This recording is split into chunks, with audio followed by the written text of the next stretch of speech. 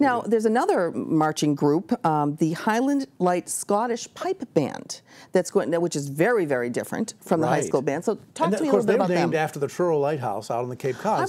Highland Light. I was going to ask you that. So they're local in that sense, but they're portraying a history of antiquity. You see, the pipe, the drum, and the pipe, those two basic instruments goes back to antiquity. It's mentioned in the Bible in Genesis 4. It's mentioned in ancient civilizations, Egyptian, lots of civilizations. We see the carvings and whatnot of these ancient idea. Yep. Of course, eventually evolved into the bagpipe, as we see out of Scotland. Yep. So very patriotic. Yeah. The cadence of the drum is the discipline, and the tune is the tune of liberty. What are you defending? Mm-hmm. And that has been throughout history. Right. But boy, these folks are good. Now, do young people learn this in bands today? I'm not so sure how much they learn about the history, because I've given some history talks in front of them and they're like, wow, well, that's interesting to know.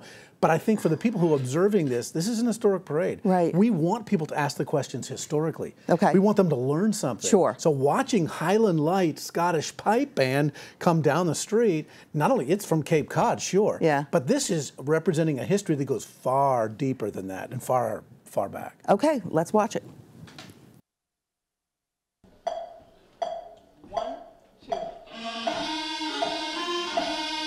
While that may not sound like music to your ears now, no parade worth its salt can do without a good pipe and drum band. These pipes just happen to not have any bags attached to them. Here in the Cape, this band was sitting down for its first practice of the season. The place is the Weary Travelers Club in Bourne, Massachusetts, and this is where the Highland Light Scottish Pipe Band of Cape Cod comes together to practice. Of course, they're using their practice instruments, meaning practice chanters and drum pads, because real bagpipes and real drums would be entirely too loud and the neighbors would definitely complain. We'll head on in right now and take a listen.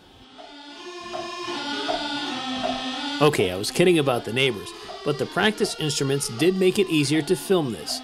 Pipe Major Sheldon Hamlin gave us the rundown on what the band was practicing on their first night. We've gathered together 3 new tunes that we've combined into a march set.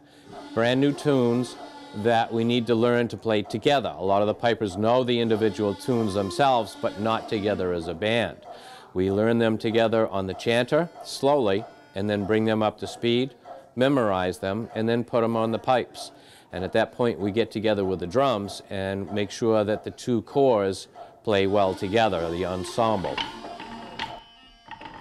Anytime your band gets to play in a parade, it's a pretty special event. But the Thanksgiving Day Parade in Plymouth offers something a little extra special for many of the members of this band.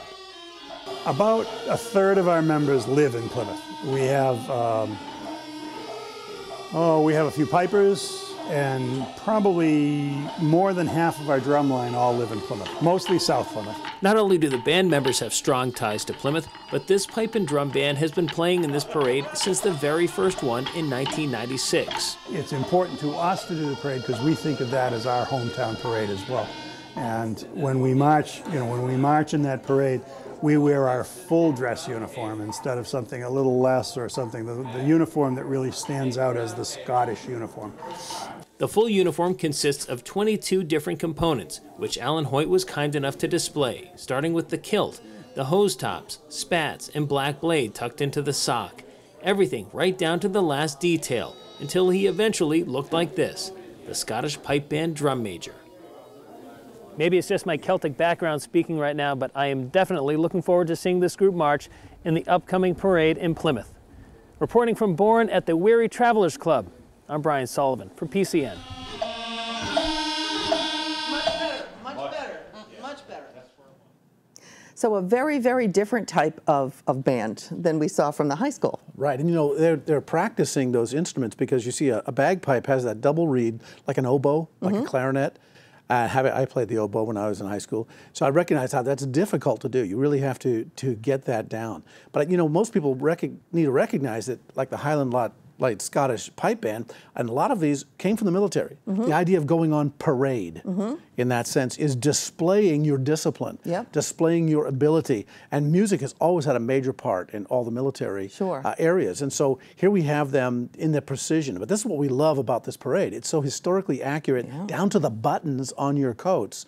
Very, very, they take pride in that. Oh, yeah. And that's why we have an historic village at the parade well, so that people can see them. They can do a dress drill, things like that. So. And again, this is such interesting information that as you watch the parade go by, you say, oh, doesn't that look great? And wow, I love the costumes. But you don't really realize how much authenticity goes into it. Exactly, and that's why having a little chance to just discuss that will enhance people's ability to view it. Now they're going to say, hey, yeah, I got to go see them. You know what I mean? Exactly. And down to their shoelaces. It's fascinating. It is historically and it must be accurate. heavy to wear all that. Oh yes, absolutely. That's why you have to practice carrying those instruments. Sure. And then marching. My brother was a drummer who marched in parades, and it is not easy to march and keep the cadence exactly Oh, I'm sure. correct. Again, the discipline That's right. comes through. There's the right. discipline.